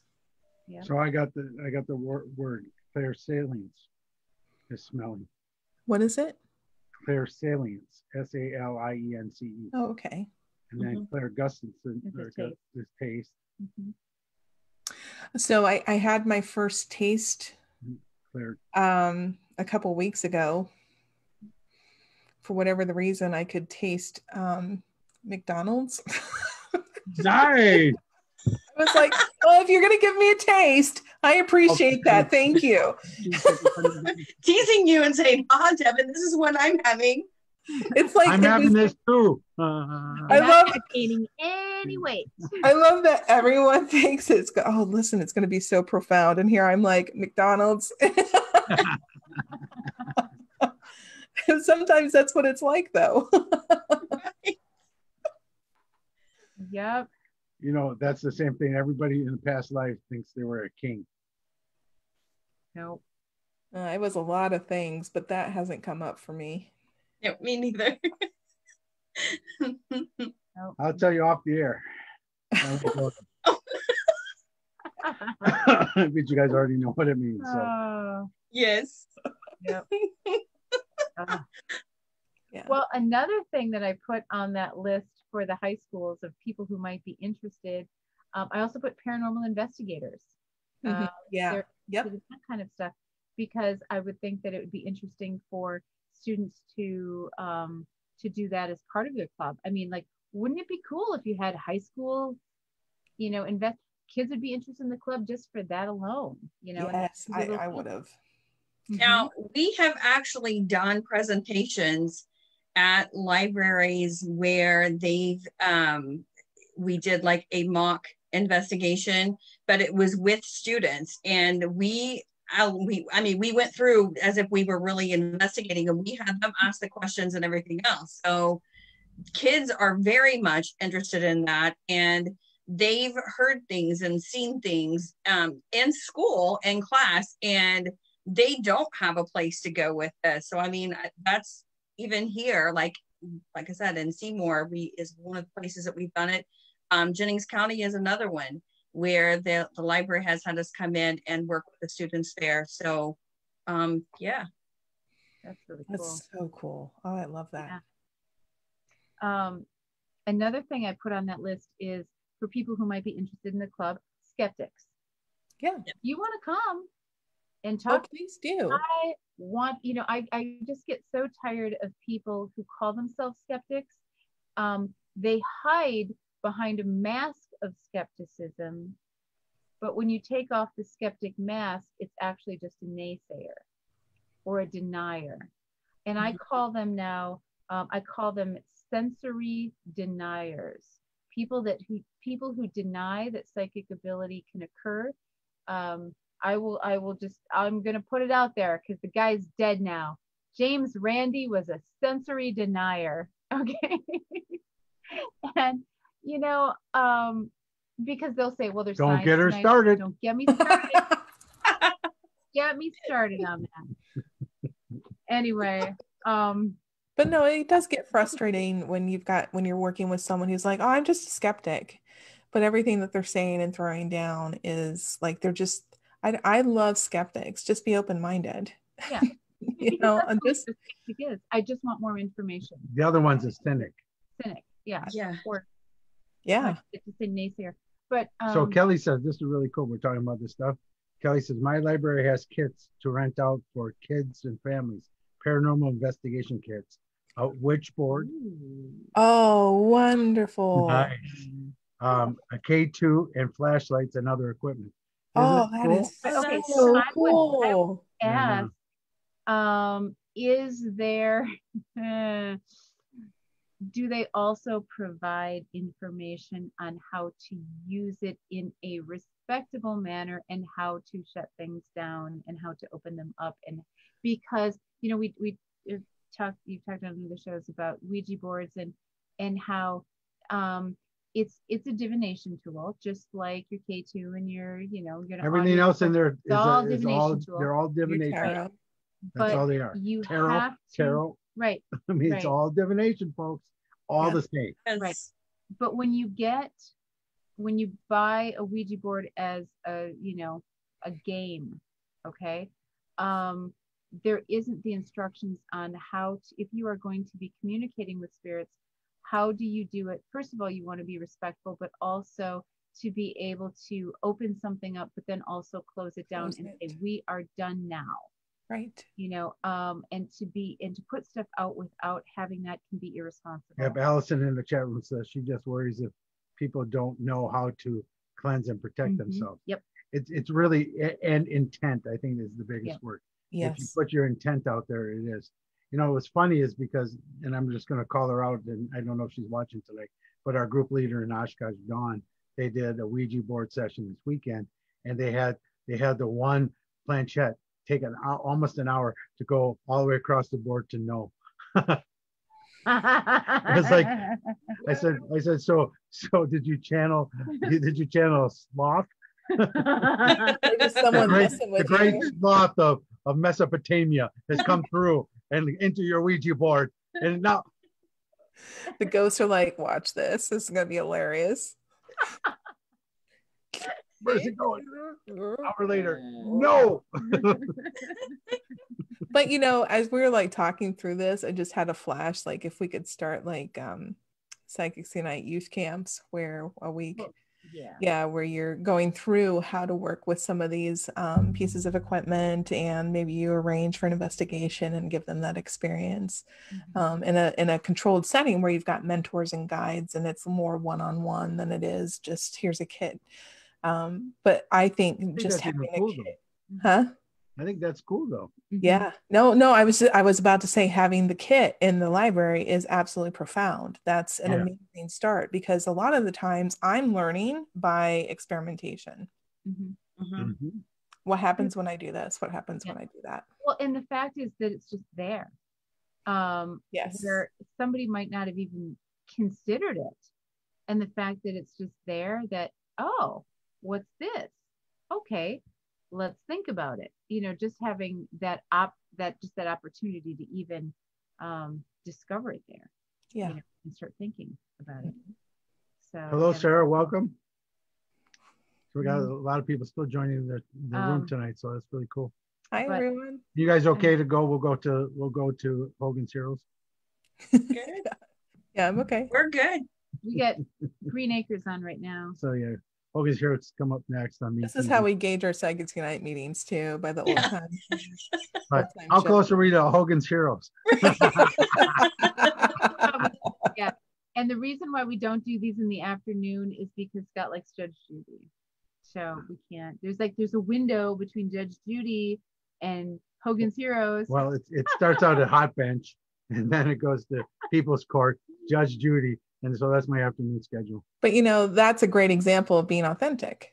You own that. You know what I mean? Like that's part of who Hogan's Heroes. It's on at 9 p.m. Central, 10 p.m. Eastern, right here. And you know, it used to be that analog technology.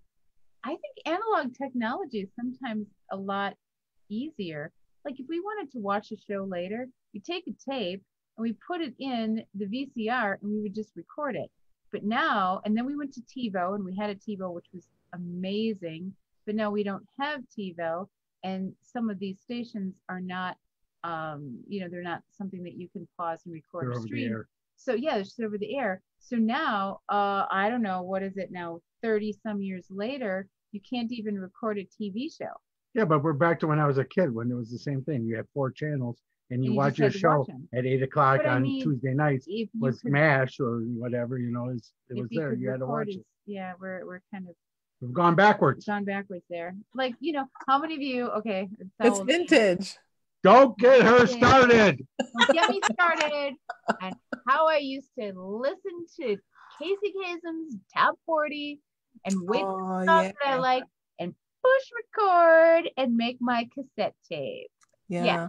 So easy nowadays. Yeah. Oh no. Now we push our cassette recording and get ghosts. Yeah. So now it's a lot better. But anyway, other psychic ability categories that you ladies can think of. I know there's some that I skipped over. Sorry, Jen. Jennifer, your great niece is your great aunt is here. Debbie? Oh, yeah. She says hi. Hi. Yay, she's coming in from Virginia. Oh, neat. Yay. Yeah. So did I say hi to Sarah? I think I did. Allison, hi. And I think there's a lot of cool people still in the chat room. So, Cool. So Jenny, two, Bernie. Yeah. Two that I come to mind are bilocation remote viewing. Mhm. Yes. Oh, that's right. I had remote viewers on there.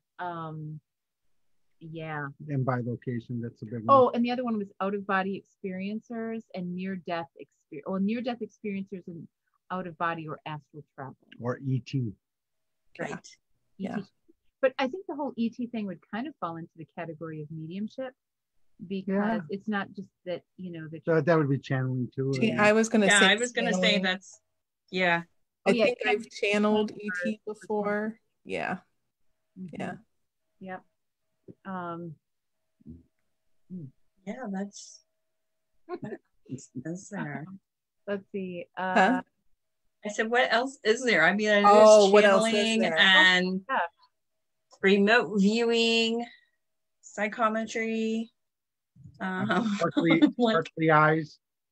Oh, I know. I had empaths. I'm about to talk about sparkly eyes, but you can go next. Well, because sparkly eyes reminds me. Okay. All right. Well, there's I'll empaths, tell of you. course, which is to experience to overlap with the energy of somebody else and thus pick up their whatever they're feeling or whatever. It's the number rule in my results. class. Never mix energy. But anyway. Right. Well, and what we do is I think we meet it to just at the edge, right? So that we can perceive and get information, but we're not overlapping, we're not mingling. That's a hard lesson for a lot of empaths, myself included. Tina also says hi, by the way, Jen. You got lots of people watching tonight. Yay, hi guys. Okay, sparkly eyes. Let's talk. I want to talk about sparkly. I wanted to finish the. Okay, go finish. Don't get her started. Like you're married. Get me started.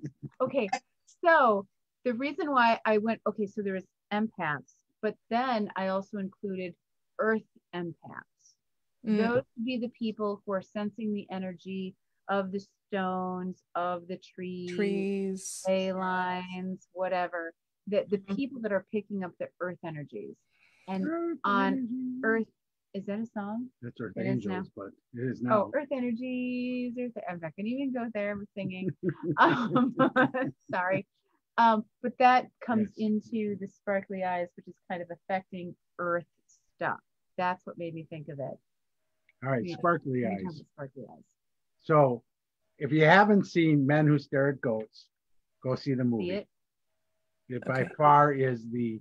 It seems weird and stuff, but it was the United States had their own psychic group, and this whole movie's about it. They make it come off very silly, even with the name, but everything they did was real. And in one scene there, you know, we talk about us being able to affect energies. So, you know, storms, rain, those are energies. Clouds, energies. You know what I mean? It's just a bunch of particles. Jesus had sparkly eyes. Yes, he did. So it was really funny. I decided after that movie, I'm going to try it. I took a cloud, I looked at it, and I used my sparkly eyes on it, and I dispersed the cloud. Nice. And so we were out with a shaman that I have in the area here, really good friend. We went over to his house, and his girlfriend at the time was there, and she didn't quite believe what sparkly eyes. And so we went down by the lake and we sat there, and we said, pick a cloud and John and I will sparkly eyes it. And we sat there, and within about 2 or 3 minutes, the cloud was gone. Oh, wow. That's right. It didn't like float away. It was right there. And it like breaks apart. Yeah. So we did 2 of them. And then she said, do one more. We said, this is not a game, but we'll do one more. Excuse me. So she picked out a very big one. And so we said, it's going to take a couple more minutes, but we were able to sparkly eyes it away. You know, and I believe that the wedding I did, it was raining all the time, and we sparkly eyes in the morning and to make sure the storm stayed away. And then I said, okay, because you still want to make sure the rain, you know, still needs to be in specific places. So you move it back at night. Maybe it comes later, but you move it back to, get it there. But we can affect that energy because it's the same thing as we do with spirits. It's the same thing. It's energy creating and working with energy. That's all it is. But that's why we call it sparkly eyes. Mm-hmm. Yeah, we're going to put you in charge of climate change control then. All right, there we go. I'm in. But I mean, I think right there, I wanted to just reiterate that, like, that's one of the biggest things that I learned is that when you do one thing, you're basically doing them all. Right. So like, okay, the first time that I talked to a spirit, I was like, oh, okay, I see what this feels like. And then all of a sudden I could talk to a ghost. And then all of a sudden I could talk to an animal because I was just doing the same thing and I wasn't standing in my way of having that experience. Mm-hmm. It's the same experience, same gift, just different subject. Mm-hmm. I already talked to Ben Hansen, so nobody can take the show, but I wanted to be the what was it? Ghost, what was it? Storm chasing ghost hunter. I like that. Where I could go out in the field when a storm's coming and go, change direction. And the thing that I have that's hard for me. And Ben thought it was a good show, so that's cool. I told Ben he's got to produce it for me. We can go do it. Nice. And I just have, I'm skeptical. I'm just gonna say, not a naysayer, but I'm trying to figure out how do you validate the weather changing thing because clouds are constantly moving and constantly in flux of evaporation and condensation. So for me, I'm like, well, I don't have a control by which to tell whether that's actually working or not working. James Randi reincarnated. No, I'm just saying without a control, it's hard to know whether that cloud was going to do that or not. Oh, it's going to sit right in front of you and go away and not float away. Well, so, from a scientific. And this didn't. That's why it was right there. It stayed in the same spot. Until it went away. Yeah. It was in the same place in the sky, and then it went away because the clouds were out there. Go ahead. Okay. No, I think from a scientific standpoint, Terry, you're right. It would be hard to like have a control and then a test. But Scotty, I think the way that you prove that is instead of saying it's not a game, over the course of time, we're going to have several different witnesses, 10 scientific witnesses, and we're going to continue to repeat to do this and prove that we can do this over and over and over. I mean, I think you would just be willfully stubborn to deny something happening 10 times in a row within 2 hours. You know what I mean? But the guys in Men's Goats did this repeatedly. Yeah. They were in the U.S. government, and this was a part, even though he made fun of it by calling it sparkly eyes.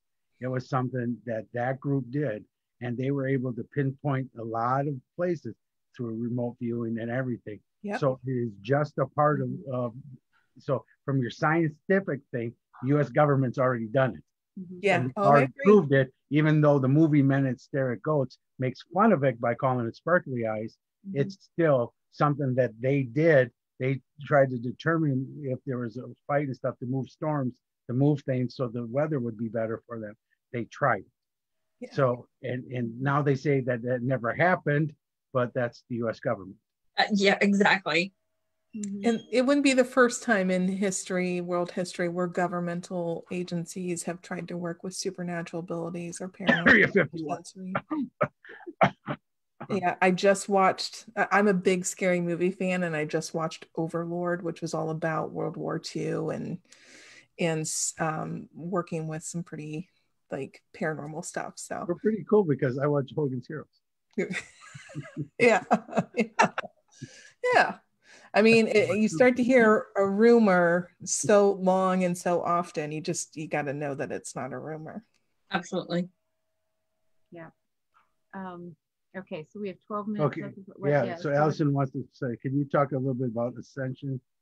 Are light workers experiencing it now? Others such as indigos, etc. Can anyone be an experience? I really, I'm kind of frozen. Oh no, I just have a little bit of a little bit of skepticism on the whole indigo thing. I'm not sure exactly what that is. I mean, I've seen stuff on it, but I don't know what the validation behind that is. How you really justify what is indigo and what is not. So on that particular thing, I don't include that in any Psychics Unite stuff. No, it's for light workers.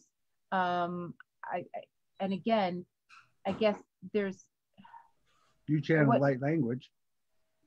Yeah, but I'm saying for light workers, that to me, that is somebody doing something that is in alignment with their purpose. So I guess the definition for light worker could be very open. So I'm not sure how that's defined. So the term light worker, as I understand it, is anyone who's using their energy, their intention, or their gifts to be able to bring peace, love, and light to the world. So especially like in a time right now in the United States when we're kind of going through our election, it's very anxiety filled. You don't even have to be an empath to be able to feel it.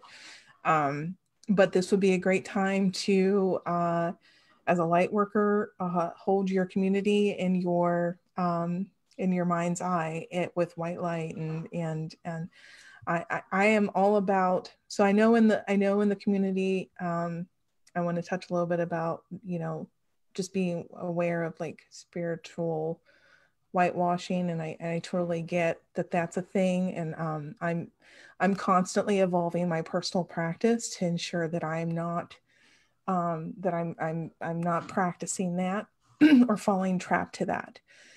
But with that, I think there is an opportunity to hold and send more positive intention and grounding energies to your local communities and the world. If there's enough of us doing this, then the idea is that light work actually helps to ascend the people of the time. Mm-hmm. Jen, did you have anything on that? Okay. No. So I believe ascension is always happening, and I believe that's part of what we're going through now as a nation. Okay, but define what ascension is. Is moving to a higher level. Okay, on next level. Yeah, spiritual. Moving to the next level. Okay, so again, how I need to get it, for me personally, to get this, I need to know what criteria you're using to validate what is this level and what is that level. Go ahead, Devin. Like, what's the difference between this level and so Terry, your next level is completely different than my next level, completely different than Jen's or Scotty's or that water buffalo over there. Next level is just ascension is a term used to say that. So if you started at this level and there were some lessons to learn in this gap between this level and the next level, you've learned as much as you can. You're starting to go up into the next level for new experiences. So a really good example would just be your simple elementary school. You start first grade and you've got this, intention of things that you want to experience and learn, concepts that you want to gather. And then as you're going through first grade and you're concreting all of this new information, the experiences, the awarenesses, the lessons, then all of a sudden it's time to graduate into second grade. And again, at the beginning of second grade, you're starting all over again, but you're bringing with you what you had from first grade. And you build upon that, And this is just how I personally see when we talk about ascension or leveling up in our soul experiences. This is how it feels to me. But you already leveled up because you were Charlie Brown's rock. Now you aren't Charlie Brown's rock anymore. Now you're a channeler. You are cognizance, which you've always had, but now you're using it. So you leveled up, that's right. Just like, but that's also like your game analogy of the world. You think the world's a game. It is a game. Right. So it's leveling up, getting to the next level. Okay, but let's go back to the question in there so that I can understand, am I using it in the proper context then? But that's what I believe. And that's why I believe COVID came, and that's why I believe Trump came, and that's why I believe Biden's coming. I all believe this is for us to move in this level as a nation. It is time for us to become and give love and live of love and not be of this negative things that are out there. That's why I see it. And that's why I don't want to get into the politics, but but that's why I see it. It's got to be, we got to get to a place of love. And so the ascension and the next level of this world is to embrace what we've been talking about all night, because the spiritual belief is the next level for most people. Okay. So the question here is, can you talk a little bit about ascension? Check. Are light workers experiencing it now? Constantly. Yeah, that's it. It's not just now. It's like, Everybody's always evolving and leveling up to the next level. We all have lessons, and once we've completed those, we go to the next one to learn even more lessons. Right. I agree. Absolutely. But then now there's one other thing, Jen. I don't believe everybody's doing it though. And I believe certain people block it, and we run into those. Right. And we can guarantee I will say the same names, from some of the paranormal people we know that don't move forward. You know what I mean? No, you're right. You are absolutely right. They stay in that same, because they don't want to look outside of what they know. So they're just going to keep themselves at a level where they're comfortable with. Exactly. And that's my only thing. And so I believe that the majority of us need to ascend. We all should. We need to continue working that. And that's where it needs to happen, but not everybody does it. Mm-hmm. Yeah. And so I think another way of saying ascension is just striving to know ourselves better, more completely, more authentically. When something bothers you, taking the time out enough to understand where inside of me is that pulling from? Why did that bother me? Those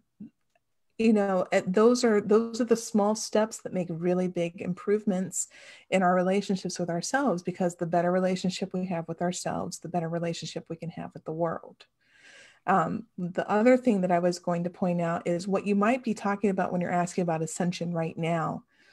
I do think since COVID hit, especially in the United States and the worldwide, it all started to ramp up. There has been this global collective of halt, like to a point where it's whiplash, and it's forced us, and Scotty, you touched on this briefly earlier, this stop in the world has absolutely forced us to have to take a look at some of the parts of ourselves that were really hurting.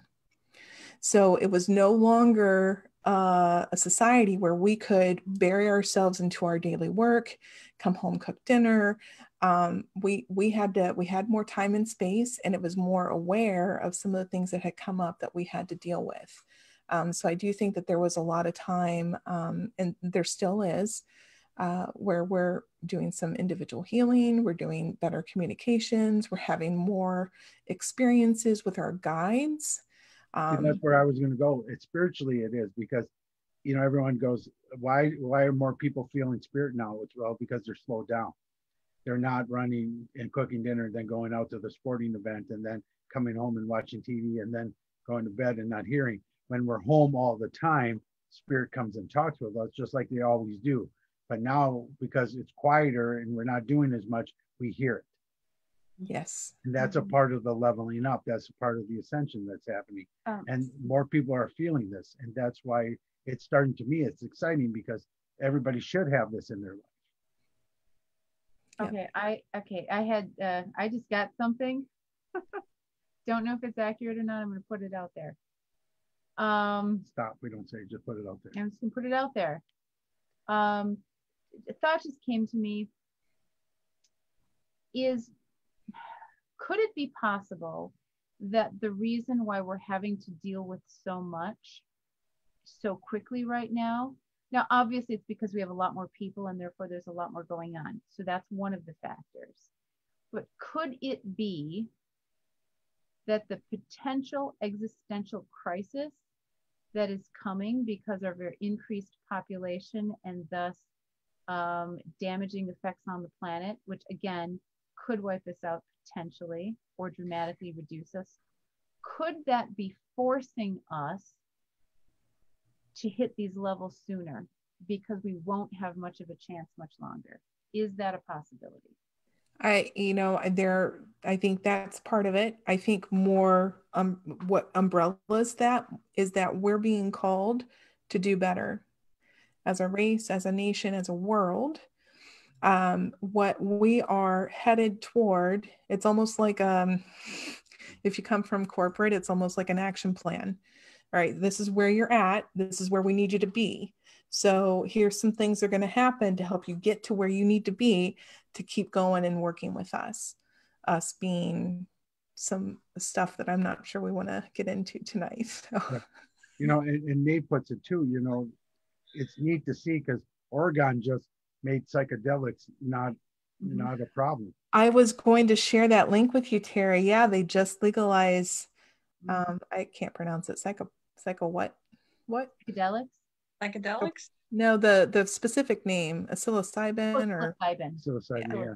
Oh, I can't pronounce it. Hey. And it should be, as it should be, because it's a natural occurring thing. It's a plant. And I just believe that it's completely immoral for any individual, organization, or government to make plants illegal, to make life forms illegal. How can you make life illegal? I agree. And you know, it's ridiculous. Well, it's just control. If life We're is at illegal, 2 hours.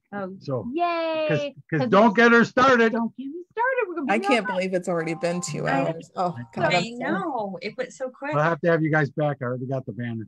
Sure. Absolutely. I would love to. Yes. But anyway, how can you make a life form illegal? If it is sinful or bad to possess a life form, somebody should have told God that. Well, and you know, and I agree with you. Pot, tell God, because he's the one growing it. Yeah. Well, and that, like, again, I don't know if we want to get into all of this, but that gets very blown out very quickly because then you're talking about illegal immigrants. And life forms are humans as well. People who are throughout history titled illegal or wrong, persecution. And it's something that I can get very hot about very quick. So it's just started. Yeah, and don't get me started. Yeah. You guys, all three of you guys should do a show called "Don't Get Me Started." Don't get us started. Right? Exactly. I'm out, though. I'm not coming in. It's a couple of witches. Scotty's like, I'm not doing it. You guys are on your own. You're on your own. I'll moderate, then I'll go. And then I'll come back. Okay, next topic. Show will be 5 hours long. But the whole idea of making something illegal and even knowledge, this whole colonizer mindset. I have it, you want it, so because I don't give it to you, I have power. And it's just another area in humanity where we can do better. Mm-hmm. Yeah. I agree. Mm-hmm. Agree. All right, I love you guys. Why don't we start with Jen? Why don't you give us your web pages and where people can find you and everything? You can find me on Facebook on Jenn Hodgson, Psychic Medium. You can find me at JennHodgsonPsychicMedium.com, which is my website. You can also find me on HodgsonBooks.com and ProfessionalParanormalInvestigations.com, and on Instagram with those same names. So, yeah. Cool. All right. Devin, go ahead. Yeah. So you can find me at devinevans.com. I'm also on Facebook at Devin Evans Psychic Medium, and Instagram, Devin E, or Divine Medium, Devin E Medium. Or you can find me out in the astral realm, just chilling out with my guides. Right. Or with my guide. And go ahead, where can we find you, Scotty? At ScottyRorek.com, Scotty Rorek. On Facebook, Scotty Rorek Psychic Medium is my business site where you can get anything that says Scotty Rorek or Spooky Scotty. It's me. There's 60 pages on Google. I looked it up the other day. Woohoo! I know. Awesome. That's too many. Never enough, Scotty. You got to get them all. No, and then let's get into the Psychics Unite one. Each town has their own. So on Facebook we have groups called Psychics Unite, and then we have the state with the 2 letters, and then the city name. So that's how you find them. So if you look up like a Wisconsin, you go Psychics Unite WI, and then do the search, and it'll show you all the ones in that state. Mm-hmm. So Devon's is what, OH Columbus? Yeah, we've got one for OH Columbus, Dayton, Cincinnati, and Cleveland. And Jenn's is Southeast Indiana, IN. And then ours is WI Madison. Yeah. So we got them all over the place. And we got Psychics Unite organization. There's a bunch out there. So come find us. Like we said, Devin posts every week where our Zoom meetings are for Monday nights. It's always the same link. So feel free to come in.